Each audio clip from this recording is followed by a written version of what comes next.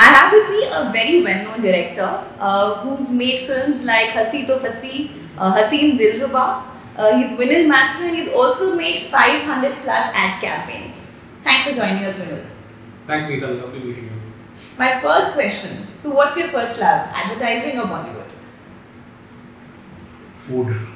But no, any day advertising. I've spent way too much time in advertising. So my best friends are in advertising, my best memories are in advertising, and I love the whole process, the rush, the thrill of advertising. So I think even when I'm onto a feature, and though I love making feature films, I start kind of missing, heart starts aching for advertising. And I think it's true for all ad filmmakers who want to do films. It's always been the first love, and I think for me it's still my primary love. And you work with very high-profile clients like 7up, Mondelez, Amazon Prime. Tell us about the top 3 campaigns that have really worked for you and have been dream scripts. Okay, so I don't know if I have had dream scripts, but I love the opportunity to make like a dream film. Mm-hmm. The first, I think the film which I really, when I look back, I really enjoyed making, and I think it did very well as well, was the Nescafe stand-up, stammering stand-up. Mm-hmm. I think initially when the script came to me, it had a celebrity in it. So first, and the client was great. Prateek from Meccan at that time, Bharadwaj. It was a great team. So we ideated a lot and we changed the script to what the film eventually became. I think it had a right blend of storytelling, humor, emotion, and I think the film did really well for the brand as well. So I think that's probably my, if I have to look back, is one of my most favorite films. Mm-hmm. There's another film which was great fun doing, was the Imperial Blue Men. Mm-hmm. I think it was a film where this husband comes looking for a ring because he's missed on the anniversary, and the salesman kind of recommends a bigger diamond because but it's all looks and it's all discussing diamonds, but the subliminal story was not said, but you could get it. So I think on a brand like Imperial Blue, such great storytelling, and I think we came up with that ghazal. Ajay Gilot wrote it, and Amar composed the melody, and the ghazal's been a hit because they're still using the track, 12 years later. Okay. So that's a film which I really enjoyed making as well. And there's another film which I don't know if people remember it. It's a much smaller film, but one close to my heart because this is for Vodafone. It was when Vodafone used to get SMSs with life messages and stuff like that. So it was a campaign. I think Rajiv Rao at that time, Ogilvy, he had written the campaign. It was a single shot film where this wife comes in. She comes in very angry and she comes in, bangs her teacup on front of him while his husband is reading a paper, and then she keeps throwing a cushion at him in anger, and then he keeps giving it back, and then she keeps throwing it till she gets tired, and then she sits down, and then this you suggest that they can have a conversation. So basically, a calm mind can face the whatever storm. So, but that film was great because no dialogue, single take, and super performances, and I think we had shot a film with a lot of cuts, and I think Rajiv came and said, should we just try a single take? Okay. And I think we just did it in the last 10 minutes, and then that was the film. And it's one of my closest, so I wouldn't say it was one of those big films which people would look back after years, but it's a film which is close to my heart. But then there are so many films, it's tough to pick your favorite, but top of the mind, these are 3 films which I really like.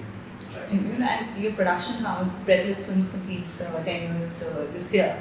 And this is a business which is very dependent on creative agencies. The recommendations that they give to the brands, because you don't directly deal with the brands. And we've seen this trend of creative agencies coming up with their in-house production houses. So how does that really change the equation in a way with brands, agencies overall for you? I think fundamentally it's a little tricky on ethics because if an agency is asking for a pitch from various production houses and one of the teams pitching is their own internal production house, it becomes a little tricky because they have access to our treatment notes, our ideas, and our budgets. So at the last minute, if they're able to kind of manipulate their budgets and treatments accordingly, and get the project, I think that's on a fundamental level ethically wrong. I think, and I don't know if I can confidently say that people follow very objective due diligence on making sure that the agency is not privy, or the production house of the agency is not privy to what we all send. So I think I do feel very uncomfortable about that, firstly. Secondly, production houses are organized in a very efficient way. Because when we make a film, our existence depends on how we deliver the film to the client. It is not a business vertical for us. It's not a subset of what we otherwise do, and it's not a cash cow or an ATM which kind of funds other things. This is what we do for a living. If we make a bad film, we don't get repeat clients, and we lose out. So we give it all for every film we make, because that's how we exist and we survive and we grow. So I think there is a ownership which independent production houses and directors get on a job, which is very difficult when you get people on hire. Because I feel when agencies, since they don't have the in-house production teams or they have the production teams, but they don't have in-house directors, they're always getting people from the market.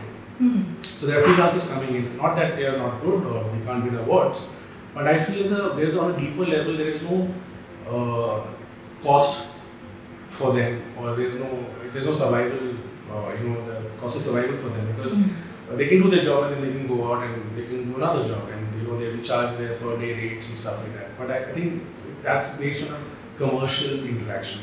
When we make a film, like I said, everything depends on the film.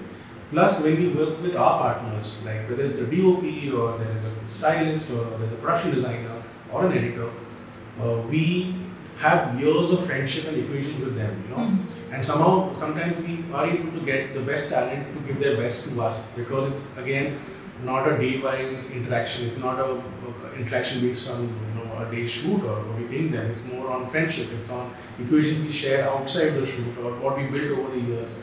So I think we as production houses are organized in the most efficient way to deliver the best possible output to the client, and be a specialist. And that's so I think definitely I don't think it's in the long-term interest of the industry as such, or for clients to kind of go to this one house has everything inside it and we will supply whatever is needed. I think there is no efficiencies in scale they bring. Yes, they might come with a lower cost, but I think in the long term, the passion, the kind of ownership what individual production houses bring, I think that's unmatched. If there's no accountability with regard completely to production house. Okay, and there's another thing. Earlier brands would devote a lot of their budgets to this one big film or one digital film also. Sometimes TVC, sometimes DVC. But now it's become this era of influencers. Who are all over the place and who are literally ensuring that all brand campaigns are kind of coming to them in a smaller way. They are on Instagram, short form video platforms, etc. So, and all they need is a mobile phone to shoot whatever they want to say about the brand. Where does that really leave the production houses, which have for a brand to go to a production house, there's a massive budget involved. So, in terms of relevance, how does that affect the production houses today? I think there is a happy coexistence. I think there is probably a demand for both kinds of films.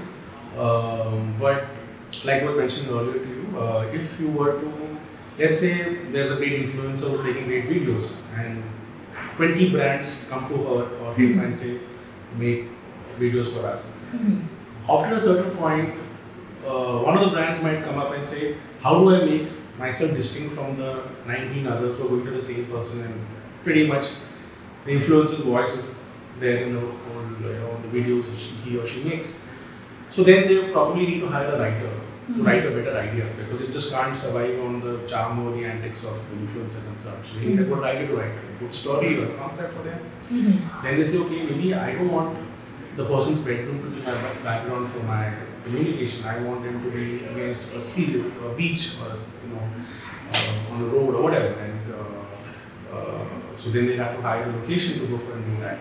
And then they say, you know what, it's okay, it's nice for this video, but I want my video to look good. I want it to have a certain production quality, which is when you need to hire great DOP, great lighting, and so we serve different needs. When clients want something, a film which resonates with their brand, with the profile of the brand, where they want to pitch it, they want a great idea, which is going beyond what a single individual can do for that 2 seconds. But yeah, there's a greater thought, there's a greater idea, and like usually when we make films, there's a huge checklist of things the brand wants us to do. Great consumption shots, great product shots, great location, great faces, or whatever, humor, storytelling. So there are so many things which when we make those traditional films, we bring to a film, and also we give a certain guarantee that, look, this film, when we make it, it will come out in a certain way and this will work for you. And there is a strategy involved, normally when you are working on a brand, and most brands which have long-term view, they want certain consistency in tone of voice, in the pitch they have. They can't just have interesting stuff on one day and another film is totally different. So they need to follow on certain kind of consistency in their communication. So which is where you need professionals and you need more seasoned people to come in, and that would always cost money and budgets and yeah. And one last question, as a fellow Malayali, I have to ask you.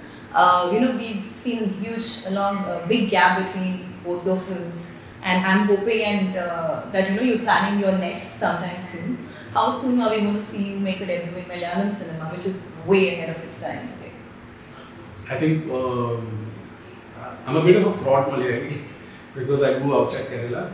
I speak the language, not very fluently, but I have a inkling of I can speak, but not to the extent that I would like to, and I can't read and write. So I feel that till I find a story which really, where I can bring in justice and I can find a nuance, because I still consider myself that I would be an outsider to Kerala in that sense, because I never lived there. And so if there's a story which resonates from where I am and the way I see it, as a Malayali living outside Kerala, I think yes, I would love to make it. But I don't want to make a film just for the heck of making it, because then I might be using a lot of cliches and maybe have a superficial understanding of the environment, because for me, it's important to kind of find stories that are rooted in a certain kind of reality environment. And I think just knowing Malayalam is not enough for me yet. So I have to work on spending more time and scouting around for stories which would do justice to the film. So yeah, till then, I'm just happy watching great films being made in Malayalam. Super, and we are happy watching your ads and hoping for the next big blockbuster to come in. Thank you so much for speaking to us, Vinil. Lovely talking to you.